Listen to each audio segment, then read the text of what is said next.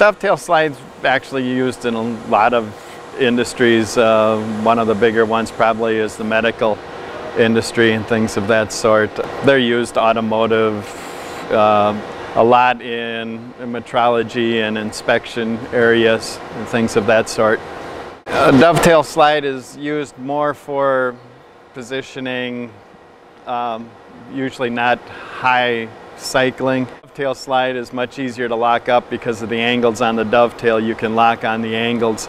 So if you want to position someplace and lock it and set it, a dovetail slide is good for an application like that.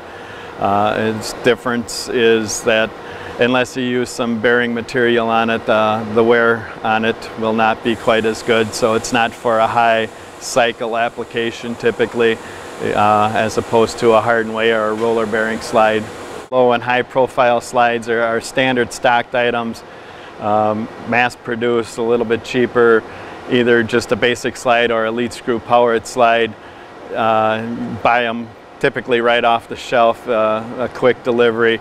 A standard DC section slide. So they're pretty much more special application. You buy them to whatever specifications you need.